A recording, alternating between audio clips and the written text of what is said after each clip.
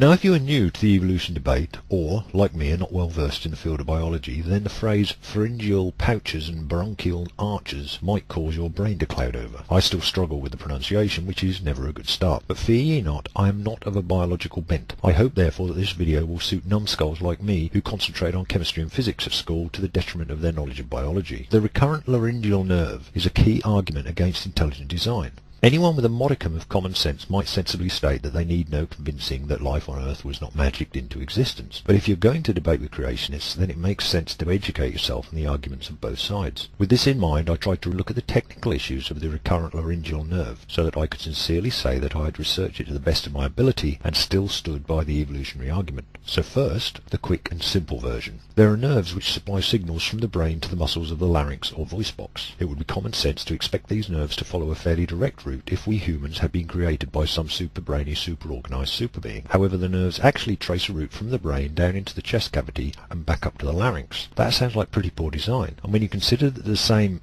design exists in giraffes, then you can see why this can get on creationists' nerves. This was the extent of my knowledge until a couple of weeks ago, but with no further detail presented than that, it is easy for me to accept that the convoluted path of the recurrent laryngeal nerve is a result of the evolutionary process which has resulted in the path taken by the nerve being incrementally altered as our fishy ancestors evolved through uncountable generations. But these statements alone are not enough to present to someone who believes in a supreme being and by extension believes that we were all created by said being. We need to be able to argue that evolution is the only rational answer to the recurrent laryngeal nerve by exploring further. Please remember that this is my interpretation as a non-biologist, so please check everything for yourself. If you have access to a giraffe, this will help enormously. The key to understanding this issue for me was getting to grips with how the path of the recurrent laryngeal nerve is dictated by the location of the body structures it must negotiate to arrive at its destination. If I could show to my own satisfaction that the path taken by the recurrent laryngeal nerve in the giraffe is dictated by its path through bodily structures that are homologous to bodily structures in much more primitive animals, then this would be sufficient for me to refute any suggestion that the circuitous path presented in the giraffe could possibly be explained away as the result of the pre-planning of some supremely intelligent being working from a blank canvas. Furthermore, any explanation I came up with had to be simple enough for me to understand and simple enough that it could quickly be explained to any creationist I might invite to dinner.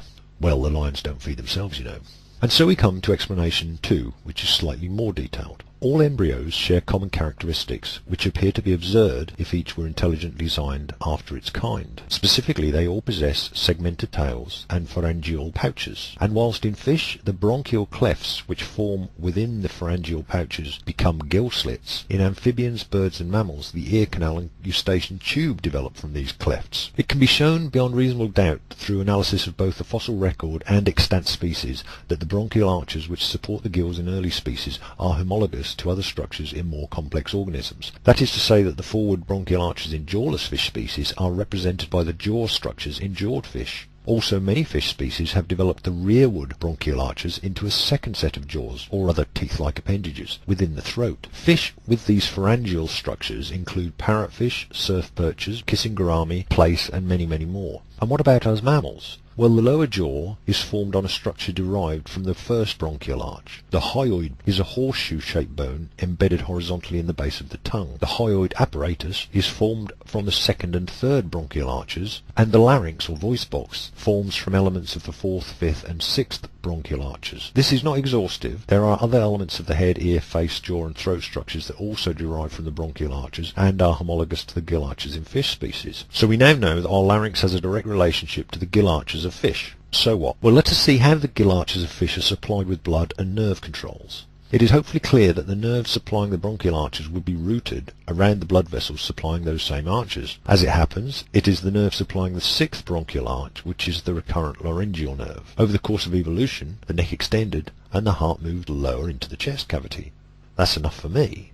But how do the intelligent design apologists address this issue?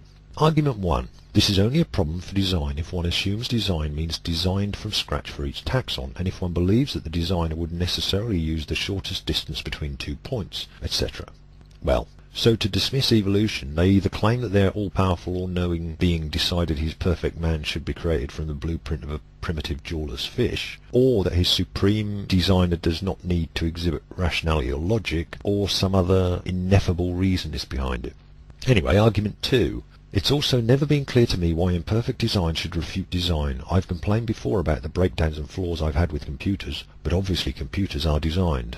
So, evolution is dismissed by stating that their all-knowing, all-powerful being is crap at doing stuff.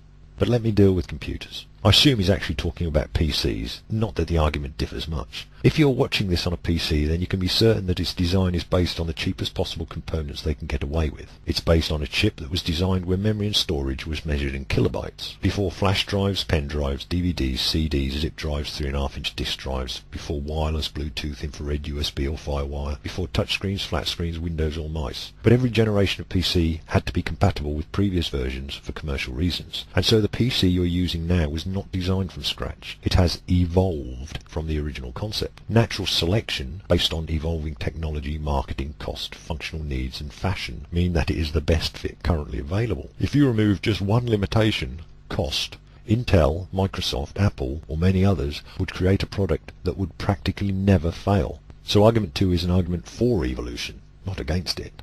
Argument 3, that other functions of the recurrent laryngeal nerve require the detour, and he quotes from Gray's.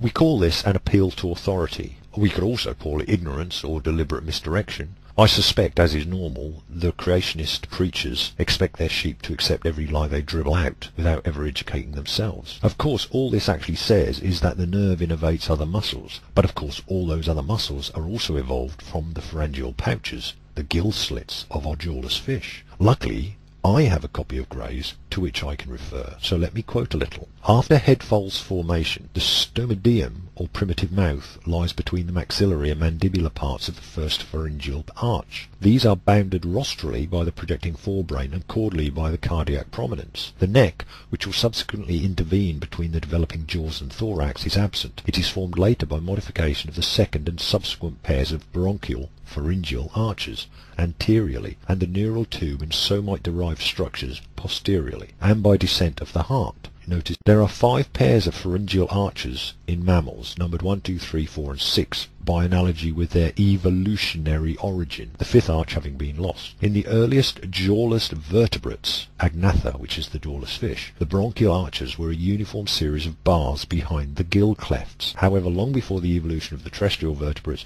remarkable adaptations occurred. Structures commonly regarded as the first pair of arches became the upper and lower jaws of the jaw-bearing vertebrates, etc. Grays then goes on through many illustrations and accompanying text to describe the evolution of the pharyngeal folds, bronchial arches, vagus and recurrent laryngeal nerve, etc., from primitive jawless fish to their present human form. And that's it. I hope you excuse my clumsy biology, my more clumsy pronunciation. I sincerely hope you'll check everything I've presented for yourself, and I very sincerely thank you for watching. Now, where did I put that giraffe?